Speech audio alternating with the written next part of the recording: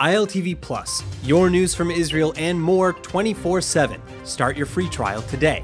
Subscribe at ILTV.tv and watch from any device.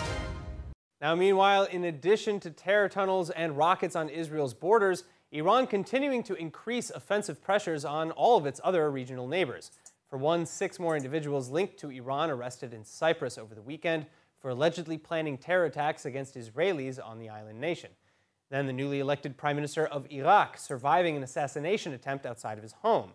An allegedly Iranian armed drone injuring several members of Prime Minister Al-Kadhimi's personal security team. Joining to discuss is Director of the Europa Institute at Bar-Ilan University, Professor Shlomo Shpiro. Thank you so much for being with us, Professor. Hello. Now, how confidently can we link these incidents to Iran?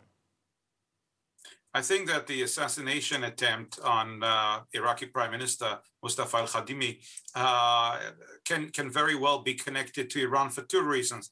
First of all, the level of sophistication of the attack. Apparently, there were 2 drones that attacked very precisely, very directly on him and his entourage. He was very lucky to remain alive. As you said, other people were injured quite severely.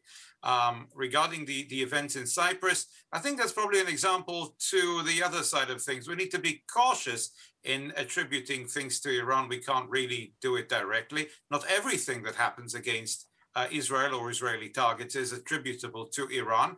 But I think we should note that one of the main ways by which Iran is attacking Israel now is the cyberspace realm. And we see Israeli companies, corporations, even universities and hospitals being attacked by Iranians. That is where the main war takes place at the moment. All right, well, back to some of these attacks. The United States is already condemning the drone attack in Iraq as a terror attack. But, what about the rest of the world? Where do they stand on this? Are they outspoken in condemning this attack? Are they outspoken in condemning Iran for this attack? Or are they more or less silent? The rest of the world, especially after the US withdrawal from Afghanistan, is quite tired from what's happening in the Middle East in its wider form.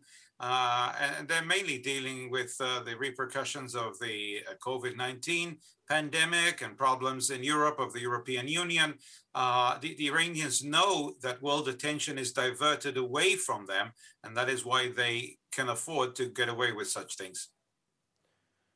All right, now, as I mentioned earlier, Israel is giving members of European Parliament a tour. They started already last weekend giving a tour of Hezbollah's cross-border attack tunnels in the north, Hezbollah being a terror proxy of Iran in Lebanon. So how might this affect JCPOA negotiations, for example, especially now that the United States is not so involved in those talks?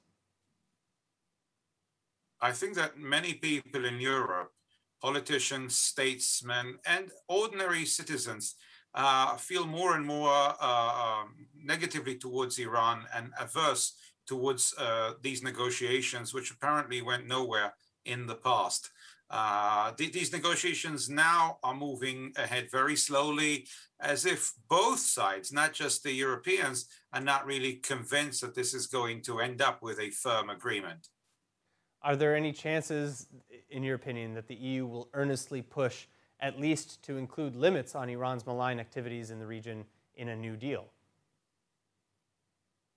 I believe that the European Union in general does not want to see a nuclear-armed Iran. The question is, or as they say, the devil is in the details.